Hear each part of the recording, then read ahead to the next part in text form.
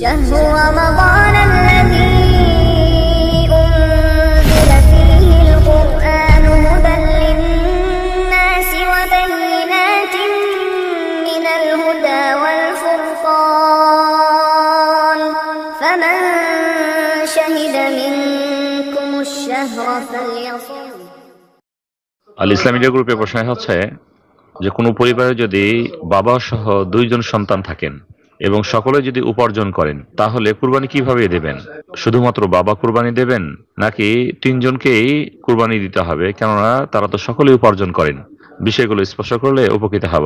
আলহামদুলিল্লাহ ওয়াকাফা ওয়া সালামুন আলা ইবাদিহিল্লাযিনা ইসতাফা, আম্মা বা'দ। এই ক্ষেত্রে উলামাগণ এভাবে উল্লেখ করেছেন, যদি ফ্যামিলি হয় তিনটি, তাহলে বাবা কুরবানি যদি দেন তাহলে তাদের পক্ষ থেকে আদা হবে না। তবে যদি এমনটি হয় যে বাবা সহ তারা যে দুই ভাই রয়েছেন, একই পরিবারে রয়েছেন, তাদের ঘর একই, শুধুমাত্র তাদের পার্টিশন রয়েছে, তারা খানা পিনা সবকিছু একসাথেই করেন, তাদের উপার্জনগুলো স্বাভাবিকভাবে বাবার সাথে যেভাবে সমঝোতার ভিত্তিতে হয় সেভাবে তারা করেন, একই ফ্যামিলিতে তারা রয়েছেন, এই ক্ষেত্রে বাবা যদি দেন তাহলে পরিপূর্ণ একটা ফ্যামিলির পক্ষ থেকে আদা হবে।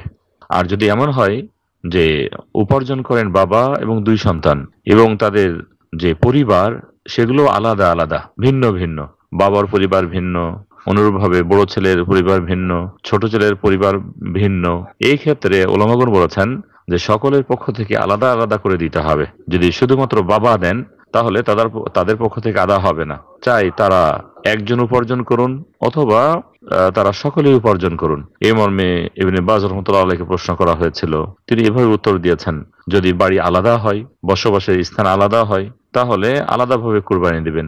আর যদি একসাথে হয় তাহলে যদি বাবা দেন সকলের পক্ষ থেকে, পরিপূর্ণ ফ্যামিলির পক্ষ থেকে আদা হয়ে যাবে। একইভাবে সৌদি আরবের স্থায়ী ফতোয়া বোর্ড কমিটি যেটি রয়েছে তাদের কাছেও এভাবে প্রশ্ন করা হয়েছিল, তারাও একইভাবে বলেছেন যদি এমন হয় যে তাদের পরিবারগুলো ভিন্ন তাহলে আলাদা আলাদা দিতে হবে, প্রতিটি ফ্যামিলির জন্য, প্রতিটি পরিবারের জন্য আলাদা আলাদা কুরবানি। আর যদি এমন হয় একত্রে হয় তাহলে একজন দিলেও সেটি যথেষ্ট হতে পারে, কখনো বাবা হতে পারে, কখনো সন্তান হতে পারে, অথবা যদি অতিরিক্ত দেন তাহলে সেটি একটি ভিন্ন প্রসঙ্গ। তবে আদায় হওয়ার ব্যাপারে সকলের পক্ষ থেকে এক ফ্যামিলিতে